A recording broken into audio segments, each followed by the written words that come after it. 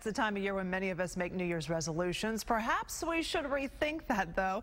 For all the good intentions, only a tiny fraction of us actually keep our resolutions. University of Scranton research suggests just 8% of people achieve their New Year's goals. Just 8%. Leigh Richardson, licensed professional counselor and founder of the Brain Performance Center in Dallas, is here to talk about these resolutions. Only 8%. Why do we all fail? That means 92% of us fail. 92% of us failing, yeah. And that's because we set resolutions that are very unspecific. They're very vague. You know, we decide this year I'm going to take my career. I'm going to put focus on my career, and I'm going to take my game up. Okay. But what does that mean? Well, maybe that means I'm going to be the one that when everybody's looking for that email that has the detail in it, I'm going to be the one that can find it. Well, now's a great time of year to think about that. So to be successful in that, maybe you take a couple of hours and you decide you're going to go through your inbox. You're going to set up some files in that email system to set yourself up for success. So make realistic goals that maybe aren't too huge. I think a lot of times our goals are something like, well, I'm going to lose weight, but you don't say how much or when, or I'm going to eat healthier, or exactly the steps that you want to take, right? Absolutely. Be very specific. What does that mean?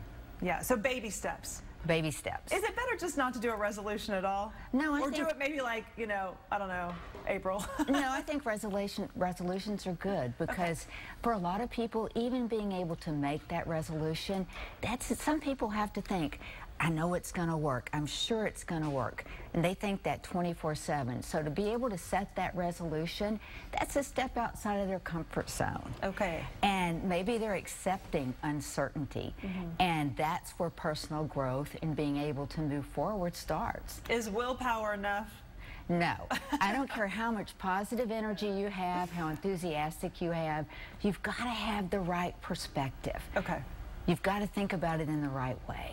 And you have to have a support team too, don't you think? Absolutely. You've got to have somebody that'll hold you accountable, and you want to have somebody look around and see who's getting the results that you want to get, and have a role model. Yeah.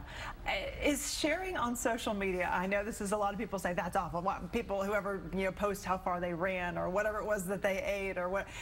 To me, that seems like at least you're holding yourself accountable. You know, what do you think about that? Well, it is, but I think, you know, when we post on social media, we want to show our best. You know, I want it all and I want it now. And making change is it's slow. You take, as you said, baby steps. And we don't want to post that on social media. It's not very sexy. Not very sexy, no. But you should post the good and bad, but not everybody does, I know. And but you said that there are some resolutions that, not just saving money or losing weight, but maybe trying a different resolution that you haven't tried before would help too. Well, you know, maybe stop and think about it. You just want to increase your happiness. You know, and to increase your happiness, you need to have a little bit of me time.